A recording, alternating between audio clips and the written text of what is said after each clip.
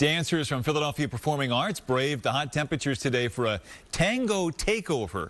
Tango dancers, accompanied by two pianists and other musicians, took over the Plaza at 18th and JFK Boulevard this afternoon. Those out grabbing a bite to eat for lunch watched as students and their mentors performed that timeless dance. The event doubled as a preview for the Philadelphia Tango Festival, which is coming to the Lithuanian Music Hall on Thursday.